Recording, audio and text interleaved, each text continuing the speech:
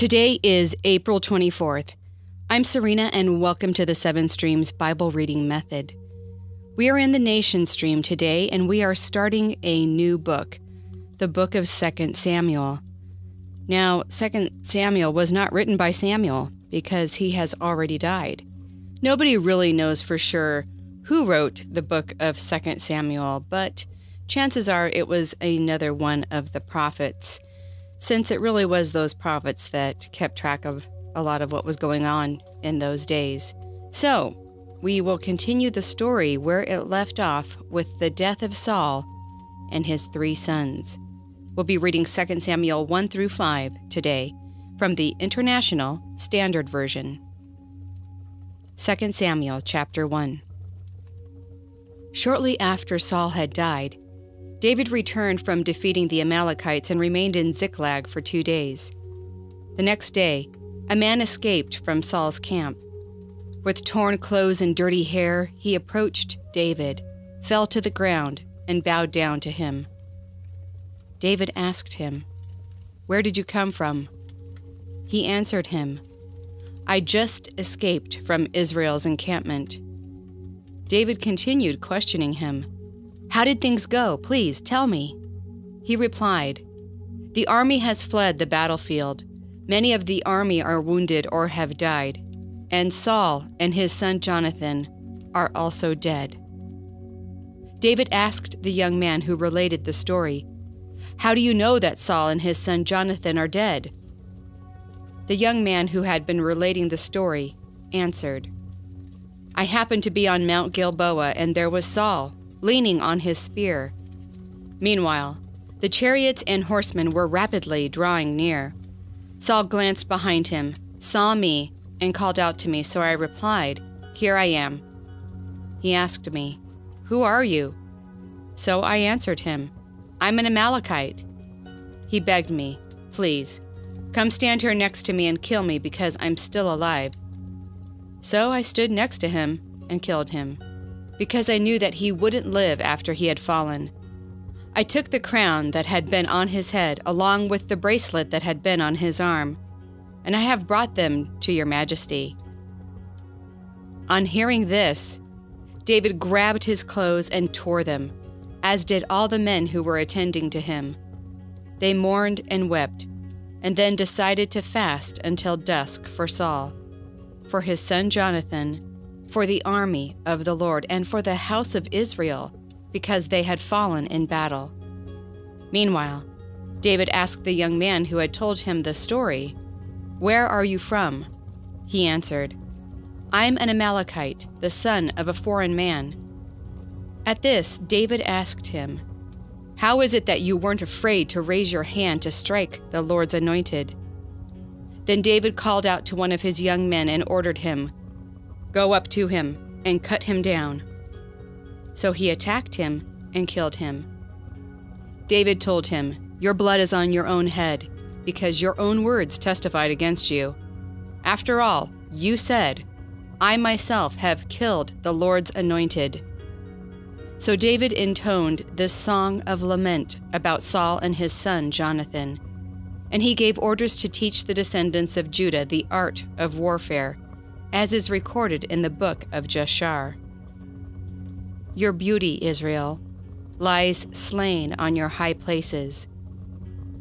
Oh, how the valiant have fallen. Don't make it known in Gath.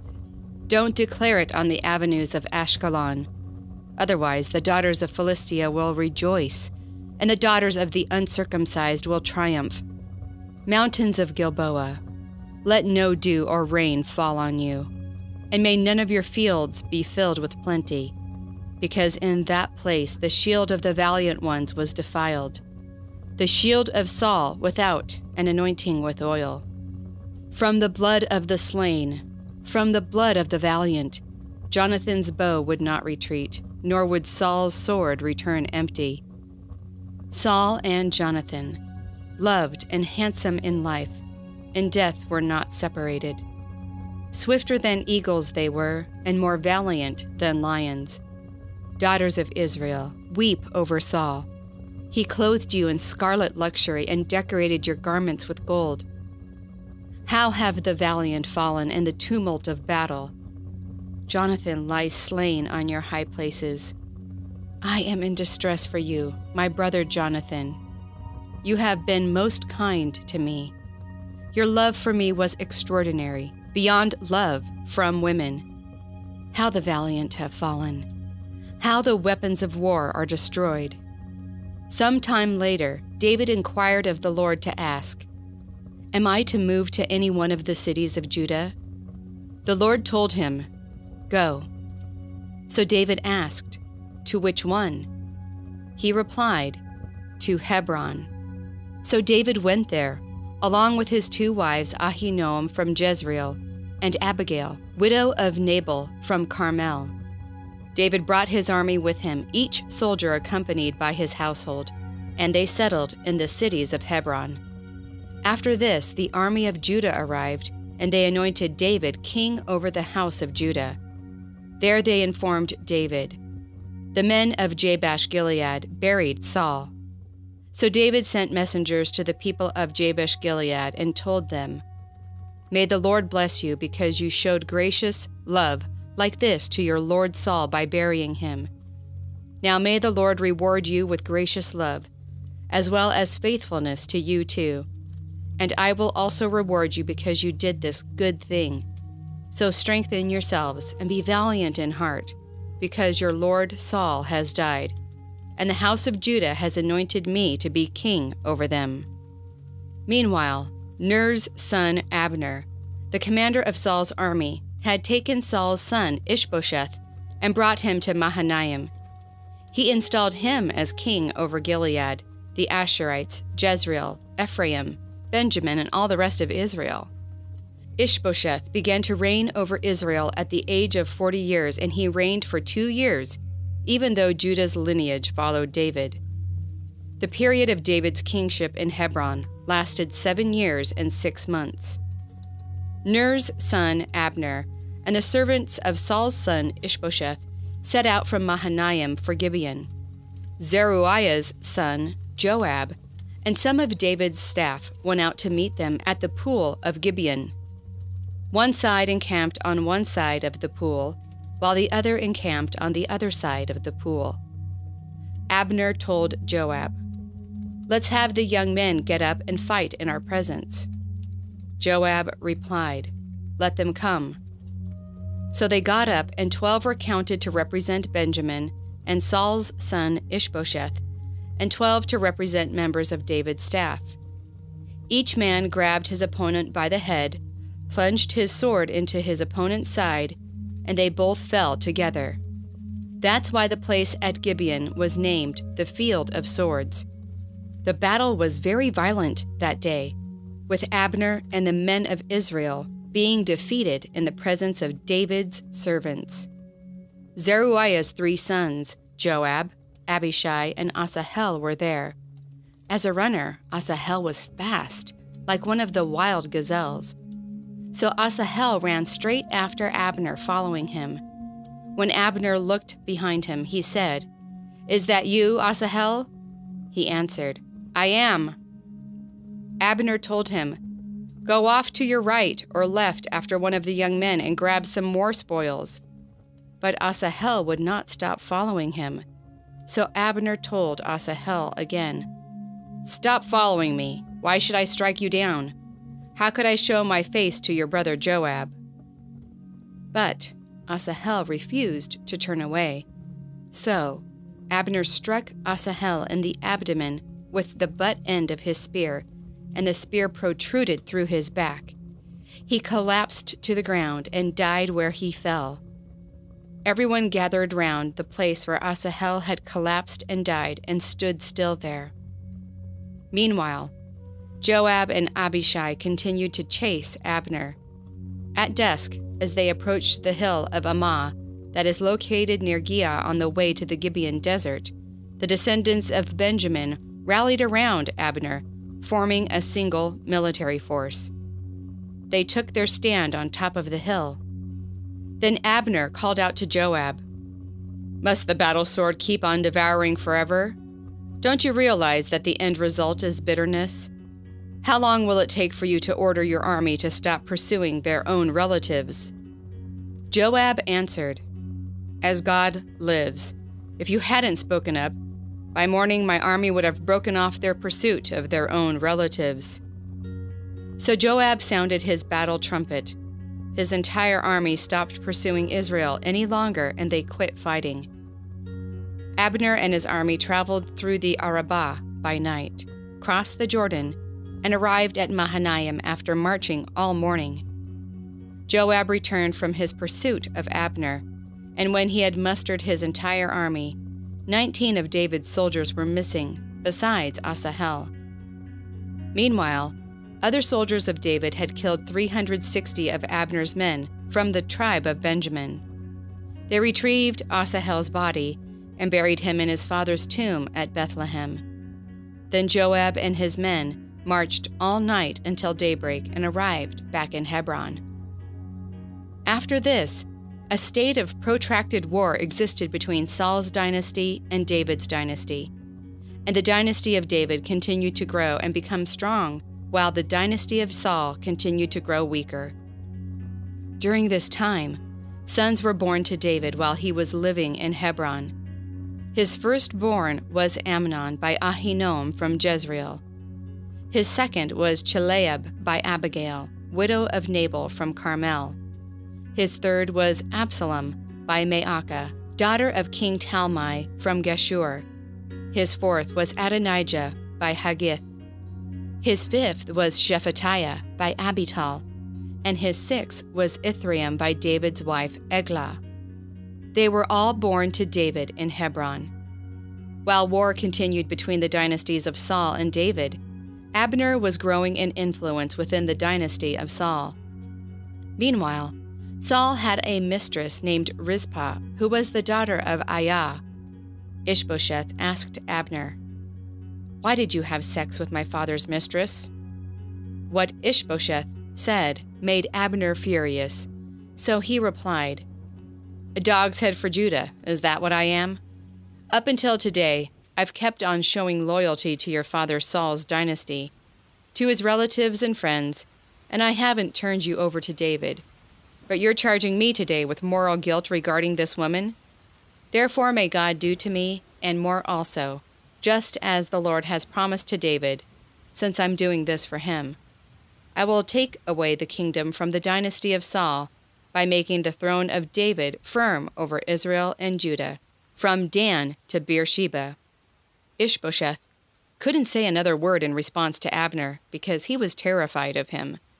So Abner sent messengers to David at Hebron to ask him, "Who owns this land? Cut a deal with me, and look, I'll lend my hand in bringing all of Israel over to you." David replied, "Sounds good to me. I'll cut a deal with you under one condition. You're not to show yourself in my presence unless you bring Saul's daughter with you when you come to see me." Then David sent a delegation to Saul's son Ishbosheth to say, "Give me my wife Michal, to whom I was engaged with a dowry of 100 Philistine foreskins." So Ishbosheth ordered that she be taken away from her husband, Laish's son, Paltiel. Her husband accompanied her, crying as he followed after her all the way to Bahurim, where Abner told him, "Leave, go back." So he went back. Later, Abner had a talk with the elders of Israel. He said, "In the past, you were looking to see David made king over you. So do it then, because the Lord has said this about David. Through my servant David I will save my people Israel from the control of the Philistines and from all of their enemies." Abner also addressed the tribe of Benjamin. Furthermore, with David's permission, Abner said anything that seemed like it would be good for Israel and for the entire tribe of Benjamin. Afterwards, Abner brought 20 soldiers to David at Hebron, and David threw a party for Abner and the men who were with him. So Abner told David, "Give me permission to go out and rally all of Israel to your majesty the king, so they can enter into a formal agreement with you to reign over everything that your heart desires." So David sent Abner off, and he went away in peace. Right about then, David's servants returned from a raid, bringing plenty of war booty with them. But Abner wasn't in Hebron with David, since David had sent him away and Abner had left in peace. When Joab returned with his entire army, Joab was informed. Ner's son Abner visited the king, and he has dismissed him. He has left in peace. So Joab approached the king and asked him, "What have you done? Look, Abner came to you. What's this? You sent him away? He's long gone now. You know Ner's son Abner came to mislead you, to learn your troop movements, and to learn everything you're doing." As soon as Joab left David, Joab sent messengers after Abner, and they brought him back from the cistern at Sirah, but David was not aware of this. When Abner returned to Hebron, Joab brought him aside within the gateway to talk to him alone, and then stabbed him in the abdomen. So he died for shedding the blood of Joab's brother Asahel. Later on, David found out about it and proclaimed, "Let me and my kingdom remain guiltless forever in the Lord's presence for the death of Ner's son Abner. May judgment rest on Joab's head and on his father's entire household.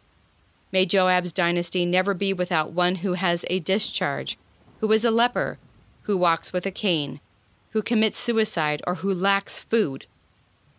He said this because Joab and his brother Abishai murdered Abner after he had killed their brother Asahel in the battle at Gibeon.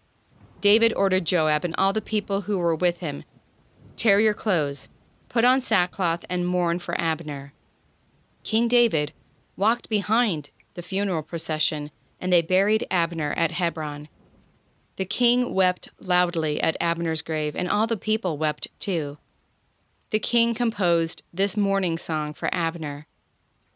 "Should Abner's death be like a fool's? Your hands were not bound, nor were your feet in irons. As one who falls before the wicked, you have fallen." Then all the people cried again because of him. Everyone tried to persuade David to have a meal while there was still daylight, but David took an oath by saying, "May God do like this to me and more if I taste bread or anything else before the sun sets." Everybody took note of this and was very pleased, just as everything else the king did pleased everyone. As a result, the entire army and all of Israel understood that day that the king had nothing to do with the murder of Ner's son Abner. The king reminded his staff, "Don't you know that a prince and a great man has fallen today in Israel? Today, even though I'm anointed as king, I'm weak. These men, sons of Zeruiah, are too difficult for me. May the Lord repay the one who acts wickedly in accordance with his wickedness." When Saul's son heard that Abner had died in Hebron, his courage failed, and all of Israel was disturbed. Now Saul's son had 2 officers in charge of some raiding parties. One was named Baanah, and the other was named Rechab. They were the sons of Rimmon, a descendant of Benjamin from Beeroth, which was considered to belong to the tribe of Benjamin. The residents of Beeroth had evacuated to Gittaim and lived there as resident aliens to this day. Meanwhile, Saul's son Jonathan had a son whose feet were crippled. When he was 5 years old, news had arrived about Saul and Jonathan from Jezreel, and his nurse picked him up to flee. But in her hurry to leave, he happened to fall and became lame. His name was Mephibosheth. Rechab and Baanah, the sons of Rimmon, the Beerothite, left and arrived during the hottest part of the day at the home of Ishbosheth while he was taking a noonday nap. They entered the house as though they intended to obtain some grain and stabbed him in the abdomen. Then Rechab and his brother Baanah escaped. While they were in the house, they struck him, killed him, and cut off his head while he was lying on his bed in his bedroom. They took his head and traveled all night along the Arabah road. They brought Ishbosheth's head to David at Hebron and told the king, "Look, here's the head of your enemy, Ishbosheth, Saul's son, who sought your life. Today the Lord has given your majesty the king vengeance on Saul and his descendants." David responded to Rechab and his brother Baanah, the sons of Rimmon the Beerothite, "As the Lord lives, who has saved my life in every adversity, when the man who told me, 'Look, Saul is dead,' thought he was bringing me good news, I arrested him and had him killed at Ziklag as the reward I gave him for his news. How much worse will it be then, when evil men kill an innocent man on his own bed in his own house? Shouldn't I avenge his blood, which you are responsible for shedding, by removing you from the earth?" So David commanded his personal guards, and they killed Rechab and Baanah, cut off their hands and feet, and hung up their bodies beside the pool at Hebron. They took Ishbosheth's head and buried it in Abner's tomb at Hebron. After this, all the tribes of Israel assembled with David at Hebron and declared, "Look, we're your own flesh and blood. Even back when Saul was our king, it was you who kept on leading Israel out to battle and bringing them back again. The Lord told you, 'You yourself will shepherd my people Israel and serve as commander-in-chief over Israel.'" So all the elders of Israel approached the king at Hebron, where King David entered into a covenant with them in the presence of the Lord. Then they anointed David to be king over Israel. David began to reign when he was 30 years old, and he reigned 40 years. He reigned over Judah for 7 years and 6 months in Hebron, and he reigned over all of Israel, including Judah, for 33 years in Jerusalem. Later, the king and his army marched on Jerusalem against the Jebusites, who were inhabiting the territory at that time, and who had told David, "You're not coming in here. Even the blind and the lame could turn you away," because they were thinking, "David can't come here." Even so, David captured the stronghold of Zion, which is now known as the City of David. At that time, David had said, "Whoever intends to attack the Jebusites will have to climb up the water shaft to attack the lame and blind, who hate David." Therefore they say, "The blind and lame are never to come into the house." David occupied the fortress, naming it the City of David, building up the surroundings from the terrace ramparts inward. David became more and more esteemed because the Lord God of the heavenly armies was with him. Later, King Hiram of Tyre sent a delegation to David, accompanied by cedar logs, carpenters, and stonemasons. They built a palace for David. So David concluded that the Lord had established him as king over Israel, and that he had exalted his kingdom in order to benefit his people Israel. But after arriving in Jerusalem, after leaving Hebron, David took more wives and mistresses, and more sons and daughters were born to David. These are the names of those who were born to him in Jerusalem: Shammua, Shobab, Nathan, Solomon, Ibhar, Elishua, Nepheg, Japhia, Elishama, Eliada, and Eliphalet. When the Philistines eventually learned that Israel had anointed David to be king over Israel, they marched out in search of him. But David heard about it and retreated to his stronghold. Meanwhile, the Philistines arrived and encamped in the Rephaim valley. So David asked the Lord, "Am I to go attack the Philistines? Will you give me victory over them?" "Go get them," the Lord replied to David, "because I'm going to put the Philistines right into your hand." So David went to Baal Perazim and defeated them there. He called the place Baal Perazim because he said, "Like a bursting flood, the Lord has jumped out in front of me to fight my enemies." The Philistines abandoned their idols there, and David and his army carried them off. Later, the Philistines once again marched out and encamped in the Rephaim valley. When David asked the Lord about it, he said, "Don't attack them directly. Instead, go around to the rear and attack them opposite those balsam trees. When you hear the sound of marching coming from the tops of the balsam trees, then be sure to act quickly, since the Lord will have gone out ahead of you to cut down the Philistine army." So David did exactly what the Lord ordered him to do, and he struck down the Philistines from Geba to Gezer. Lord, these changes we see today were steps in the right direction. Yes, things were turbulent and messy, but growth is rarely clean and neat. And your hand was on David, in spite of all the intrigue and surprises that were not always pleasant. May our faith be equally as unshakable as we find David's to be, even when our days are stormy. Amen. The book of 2 Samuel is the reign of David. Saul is gone, and what's worse for David is that his dear friend Jonathan is dead. The opening of 2 Samuel is grief for David. Yes, Saul spent much of his years on the throne trying to kill David. But David had a character rooted in his walk with God, and Israel was God's land, and Saul was Israel's king, and David respected authority. So he had respect for Saul, odd as it may seem. David's reaction to someone who had, quote-unquote, finished off Saul is another testament to the depth of honor that David had for the Lord's anointed. It is in order to mention that 2 Samuel 1 through 6 and 1 Chronicles 11 through 16 is a different perspective on the same time period. The two portions are worth reading concurrently so to get the full picture. David was now king of Israel, but needed to grieve a bit. His farewell song is a treasure.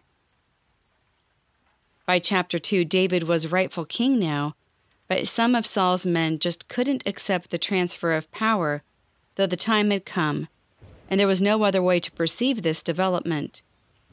The battles and skirmishes are gruesome and unnecessary, but Saul's groupies couldn't get the bigger picture, nor the changing times. They were ebullient, and there were needless deaths because of it. It's never wise to be committed to a dead cause. Nevertheless, those loyal to Saul had installed Saul's son, Ishbosheth, as king over Israel. The move was illicit, but so it goes. He was there as king for 2 years, while David was the rightful king installed at Hebron. He was there for 7.5 years. These years before he moved up to Jerusalem, there was warring between Saul's followers and David's. During these years, David had children with 6 different wives. Well, that was sure one way to pass the time. Though David's movement was growing and strengthening, Saul's was becoming weaker. In chapter 3, Abner changes to become one of David's followers and supporters. If he hadn't been so intense and spiteful prior to doing this, perhaps there would have been more credibility to his move toward David. But since he joined with David before convincing every one of David's men, Abner was murdered. The intrigue and entanglement seemed to mark these years between the death of Saul and David being fully enthroned in Jerusalem. In chapter 4, there is another incident. There were 2 ruffians that went to the house of Saul's son Ishbosheth and killed him and brought his head to King David, thinking it would please David. David's reaction was opposite, and David had these 2 men killed. These were wild times in Hebron. Chapter 5. Finally, all the tribes gathered at Hebron and anointed David as king. He moves on Jerusalem, even though the Jebusites living there vowed David would not come in. But David, being valiant, he and his soldiers prevailed, and Jerusalem became the city of David. King Hiram of Tyre soon heard of David's triumph in Jerusalem and sent gifts. The Philistines, too, heard of David's ascension as king, and they marched out twice to end this movement. David was victoriously and decisively so. It's still called the City of David, almost 3,030 years later. 7streamsmethod.com is the home port for this podcast. Tomorrow we transition to the Wisdom Stream to the Book of Psalms. Know that nothing can separate you from the love of God. Until tomorrow, I'm Serena, sailing with you down the 7 streams.